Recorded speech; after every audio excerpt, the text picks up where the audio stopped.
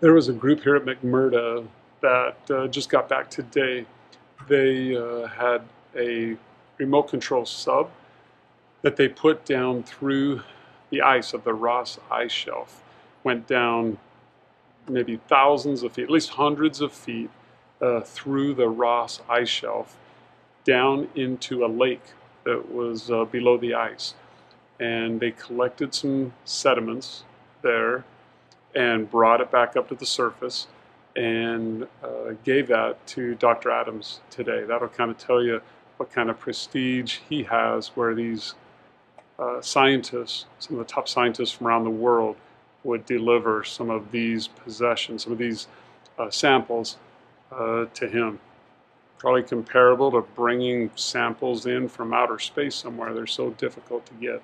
We're about to go in. Dr. Adams will show you how he processes these samples, and all the way through from just muddy water onto the microscope, looking to see if he could find anything living down under all this ice. So we'll go let you see that process. These samples were collected from the bottom of Lake Mercer, which is underneath the Ross ice shelf. So these scientists, some friends of mine, created a hot water drill that could drill down through hundreds and hundreds and hundreds of feet of solid ice. And then once it penetrates that, then they have a tool that can, using sterile techniques, take samples from the lake that's underneath the Ross ice shelf, underneath glacial ice. And so these are subglacial lake samples. And so this will be the first time that subglacial Lake Mercer has been sampled. So these are sediments that have come off the bottom of subglacial Lake Mercer. And Lake Mercer has not been exposed to the atmosphere, according to some models, 10,000 years. Other models, it's over 4 million years that it's been like a normal lake. The Ross ice shelf came and covered it up, and it's been that way for a long time. Right now, as I'm preparing this hood, so it's completely sterile, so I'm working with some samples that I want to make sure are not contaminated by something else that's here in the lab. So what I've got here is some bleach, and bleach is really harsh on things like DNA and living organisms. So I've already washed this a couple times. I'll just show you again how I do it, where I just put down a nice layer of bleach, and then I wipe it up. And the idea here is that anything that's alive on the surface of this is going to be destroyed. Now, the other thing you need to understand about this tool is that it takes air and it filters it through a filter, and it blows completely clean air this direction, so that anything that I'm working with in this hood should be sterile, because only clean air is blowing across it. There's no dirty air that can come into this hood, into this airspace here. That UV light's going to cook whatever's in there. It's going to zap anything that's in there. So it's just like another step that we can take to make sure that that hood is completely clean. I like to do the bleach first, because it tends to bust them up more, and then the alcohol just kind of sterilizes stuff by drying it out real fast.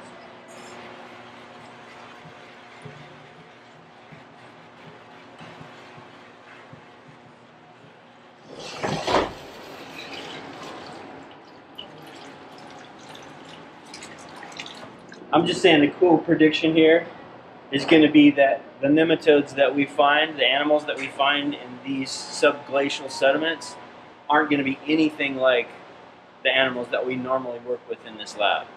I'm going to take these tubes, I'm going to clean them in bleach and ethanol as well. They've already been washed and scrubbed with soap and water. Now we're just doing this to go the extra step. They were brought up in the ocean at 1 degree or so, would you say? It was actually minus like 0.8 degrees. 0.8. So in a marine environment, it's not freezing at that temperature, but it's very cold. All right, so now what I'm going to do is I'm going to put some water in this tube, and I'm going to try and resuspend the animals that are right now all stuck in that pellet of sediment, which is a lot of goo. You imagine like goo on the bottom of the ocean? Well, this is sort of like goo on the bottom of a lake or the ocean. You'll see that stuff on the edge there that's it's not going into solution. And it could have dried out a little bit, you know, after they took the sample. You know, they put it in the tube, dried out a little. I'm not too worried about it. So the bulk of the sample is still down here. You can see it in that pellet there. Back in again. So the cool thing is we just added water to that sample, and as you can see, it's not going into solution. It's kind of cool. This stuff is like you'd imagine like what concrete is like. It's really clay kind of texture, silty, sticky stuff. So what I'm going to do is I'm going to try and get it into solution, because remember the animals are in that goo somewhere. So I'm going to try and liberate them. So I tried some gentle rocking, and that's really not doing it. So what I've got here is a sterile spatula. I'm going to use that to mix things up in there. So now I'm going to split this sample in half. See, I've kind of got it into solution a little bit, but it's not great. But in order to balance the centrifuge out, I'm going to split this in half. So I'm going to put half of this into that tube there.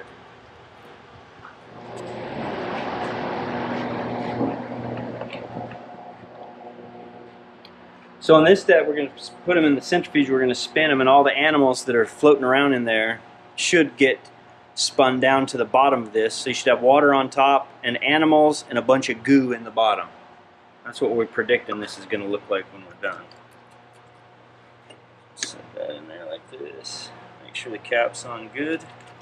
Again, shake it up just a little bit. Get those animals suspended as best we can.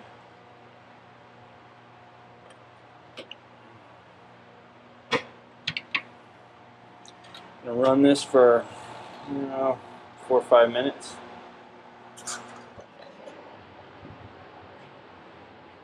That's interesting there. Get a shot of that, you can see that there's some kind of a precipitate there. Well, something in solution here. You can see how the sediment's separated. There's a very clear pellet down here, a bunch of watery stuff here, and then it's almost like oil or something. The top of that. Now it's separated out. It's kind of cool. What we're going to do is we're going to pour this water off, because now all the animals should be down there in that pellet. So I'm going to pour this off, but I want to save it just in case there's some animals in here that I somehow miss. This is a very careful procedure.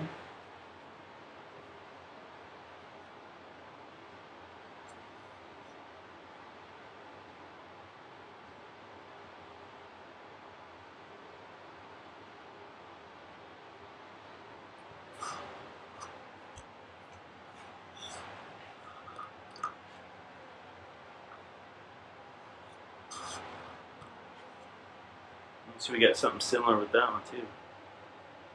Very interesting.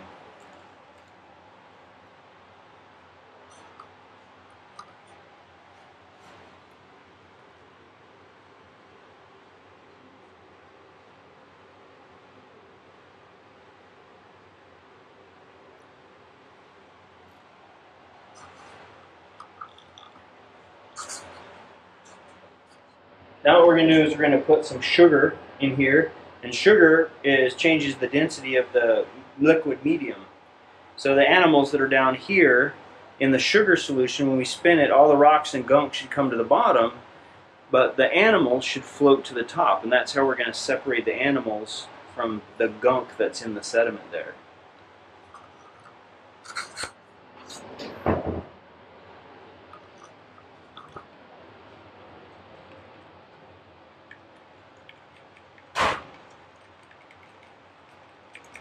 Trying to get the animals that were down in that pellet resuspended so that they're floating around in the sugar solution.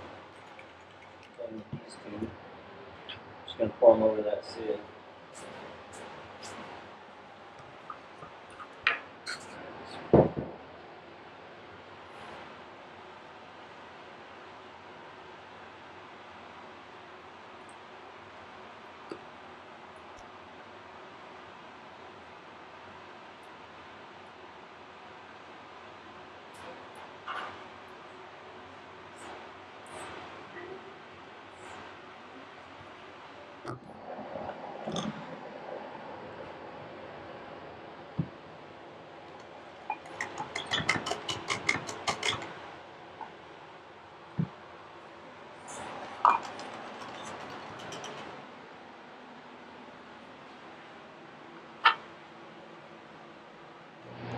So if we want to, we could go back and we could see if there's anything down in that pellet. That would be really weird because most animals aren't as heavy as rocks. So this right here, that's the golden sample. These are the 2 golden samples here. But we even like rinsed out the bottles that we had processed them in and saved that material too, just in case. So everything that we started out with, we still have just about all the original contents of everything. Now I just need to see if there's some cool animals in there.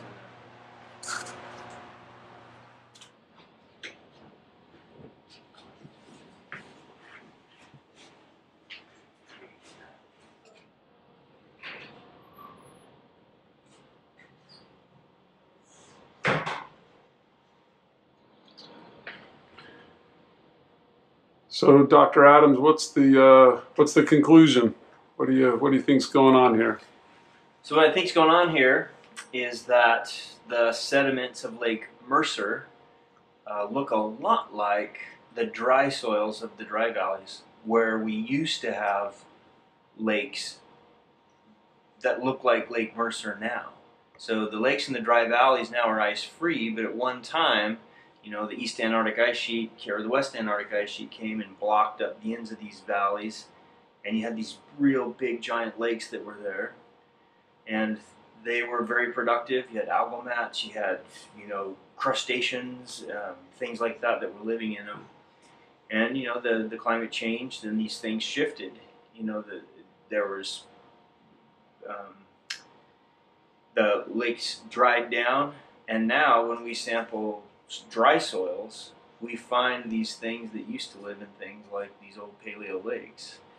And so when I look through the samples from this sediment from the bottom of Lake Mercer, I see a lot of, you know, broken up, reworked, ground up crustacean parts, arthropod parts, plant parts, not plants, but like algae, filamentous cyanobacteria. I see things like that they're not alive today, but they were alive not that long ago, and they've been pretty well preserved, you know, in these really cold waters that have, you know, perhaps low oxygen down there in those sediments, and so look really similar to what I see in the dry soils of the dry valleys. So do you think there's any animals, any living animals in that lake? Not in the sample that I collected. Yeah, there certainly weren't any in there. I would love it if there were, and it's possible that there were. I mean, the sample that, you know, I studied was like one little blob of gunk, you know, from the bottom of the lake, and so I think, you know, bigger samples, wider reach. I would love it if I could find something that was, you know, that were live, that were contemporary. But the thing is that, you know, once you get these huge ice sheets that cover up these lakes, you know, that you just don't have light that penetrates through that. You can't get primary productivity. And so those organisms are there, the bacteria that can live there, are feeding off the old dead carbon that was fixed, you know, thousands of years ago. And so, you know, it's like us burning fossil fuels in our car, right? Eventually all those fossil fuels go away. You know, we burn them a lot faster than they're fixed, than they're made. And that's what's going on in these lake systems here. I think there's old carbon that's down there and these microbes can feed on. They can utilize it as a carbon source, but at some point, you know, they're going to run out of that sort of stuff. And, you know, but when you get stuff like this where it can't support, you know, metazoans, you can't support things like nematodes, tardigrades, rotifers, flatworms, things like that. That's how you know that ecosystem's running out of gas. Well, thanks for letting us tag along with you this afternoon. Sure. It's fun.